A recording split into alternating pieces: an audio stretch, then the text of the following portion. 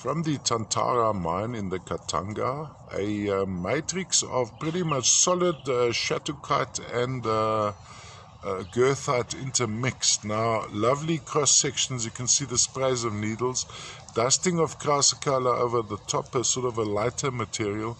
Really, this one is really difficult to photograph. Even in the still pictures, I really experienced problems here.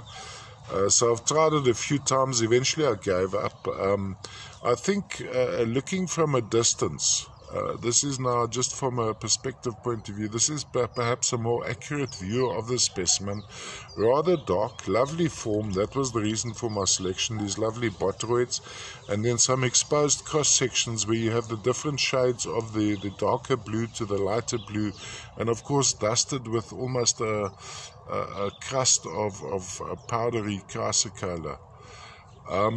So from a display point of view, I'd have it standing on the stand like this, although it would stand flat like that or like that. Have it going around like this, so all the way around, quite an aesthetic view. Dark, intense shattuckite running right through the specimen.